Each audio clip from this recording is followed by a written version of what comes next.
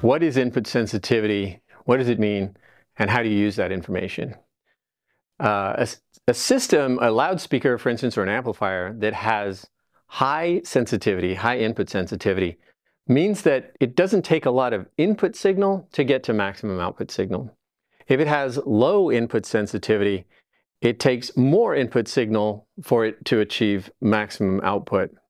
And in effect, the way you are adjusting that in the application of using the BASSBOS speakers or most any other speakers or amplifiers is with the quote-unquote gain knob that is on the backs of our cabinets, on the fronts of or backs of amplifiers.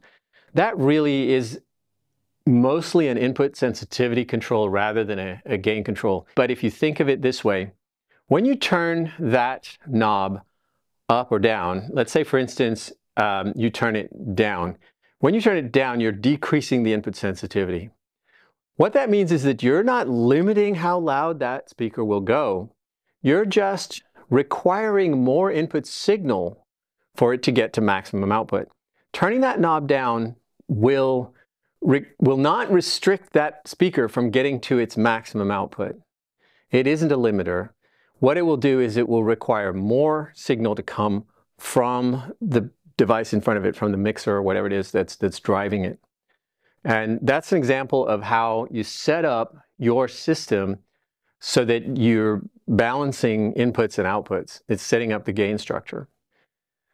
When you know where your maximum is on your mixer, and then you adjust the input sensitivity on the box, you will then match where they reach their maximum capacity together.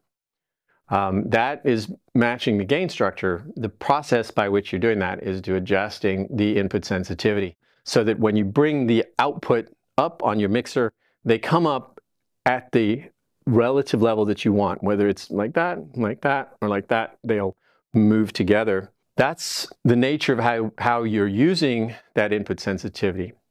Just to clarify, for those who think that this is the case, remember, that input sensitivity, even if you turn it down to where it's, 1 or 2 clicks up, if you have a mixer that will put out enough signal that will allow that box to get to its absolute maximum output with that input sensitivity trim all the way down, it will still go there. It will still reach its maximum output.